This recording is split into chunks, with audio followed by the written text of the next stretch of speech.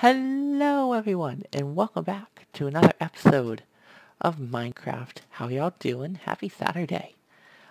Today we are over this way again and we'll be here for quite some time. I'm gonna move my mic a little bit farther. And today we're gonna do some interior design and gonna talk about a couple things too. So first off, I have a couple more hay bales, so that'll be good. And a couple more composters too. But most importantly, hay bales.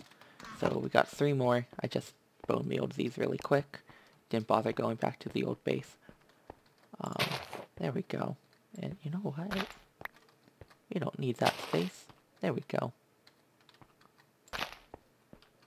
Awesome. That looks much more full. That looks a lot better. Alright, good stuff. So yeah.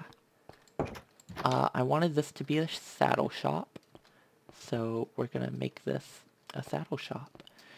And while we do that, we're also making a fletching shop.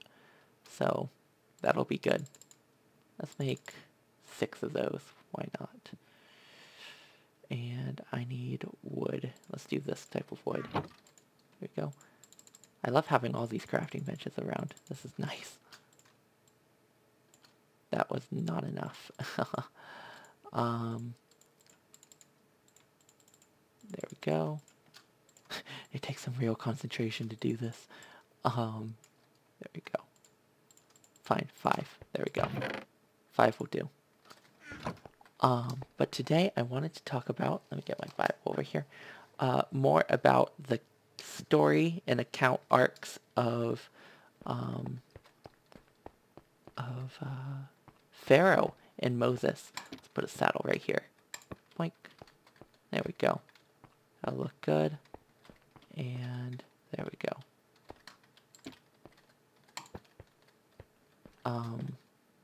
Let's make a chest over here too.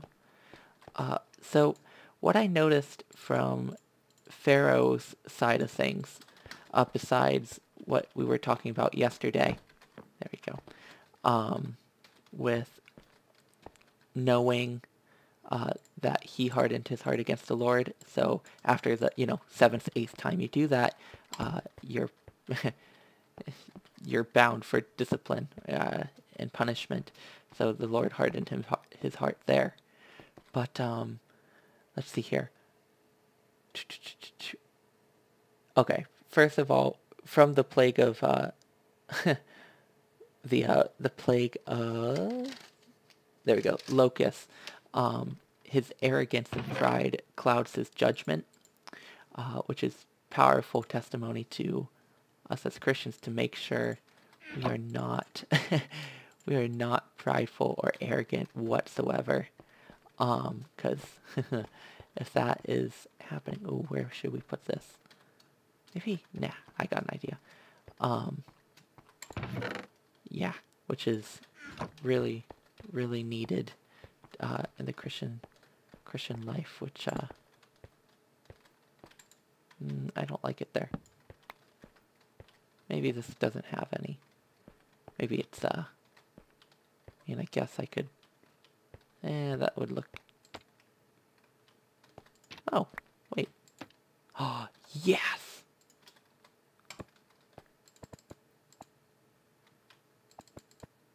We'll keep it like that. Yeah, just goes to show you really do need that. Let's make another crafting table in here.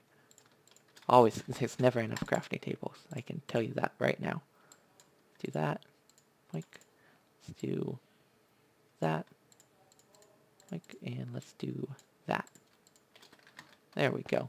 Oh, these look like shutters. I didn't realize that. There we go. And do that. Boink, boink. Oh, I don't like how it's hiding there. There we go.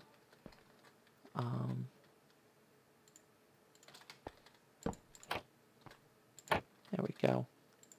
And boink. Awesome. I think this one's pretty much done. Let's put a thing of flint right here. And yeah, that'll be good. Good deal. Boink. Awesome. But then it's interesting how he progresses and he takes he apologizes for his acts of disbelief and whatnot, but then he wraps others in it, like his people. And I think that's really powerful too, that you cannot take... he was so prideful and arrogant that he couldn't take the blame for himself, which is not a good place to be. This is the tool shop. That's right. Which is, yeah, really not a good place to be. Boink. And let's make a weaponsmith.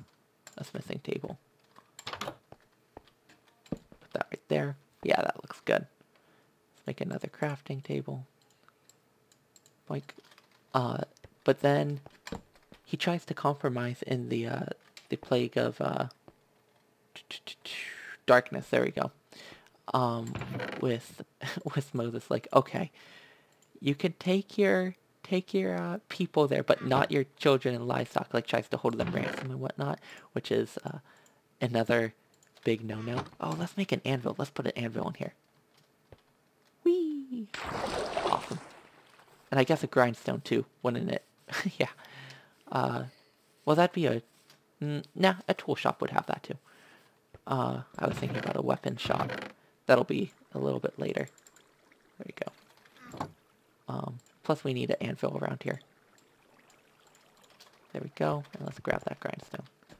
Awesome. He tries to compromise.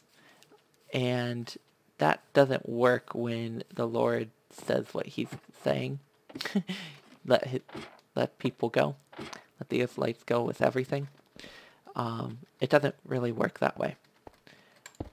And what? I didn't know you could stack these right here. That's so cool, but that's not what I wanted. That's really cool. That's not what I wanted either. There we go. That's good. There we go. And let's make a couple more. There we go. So yeah, compromising does not work in the Lord's will. When something needs to happen, his sovereign will. So that's a little word to the wise for you. Yeah, crazy, right? But did you also catch that? Here, I'm going to read it. Verse 3 here.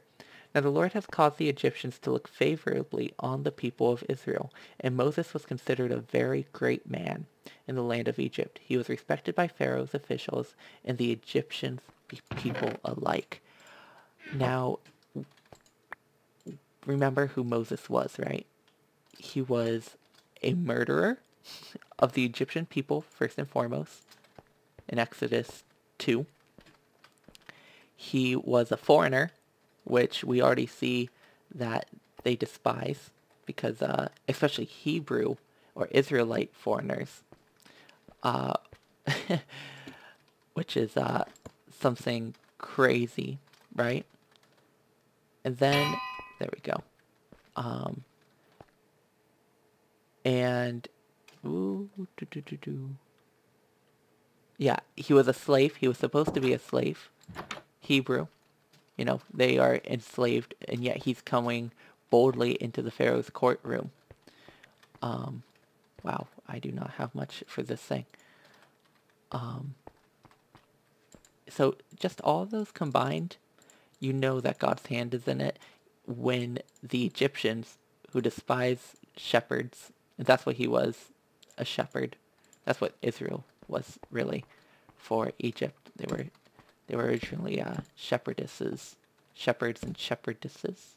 Yeah, let's go with shepherdess. Shepherdesses. So for them to look favorably on them when there's discrimination and almost racism, actually there is racism there, is just kind of crazy, right? Oh yeah, I like this. This is good. Let's close this, and let's see if we can sneak another thing in there. Let's do this. I don't know why I made so many stone pickaxes, but that's okay. Yeah, I guess I can put another right here. There we go. But yeah, so just thinking about it. Actually, we can take that, blink. There we go. That'll do. And yeah, let's see here. Oh, let's read verse 11, chapter 11.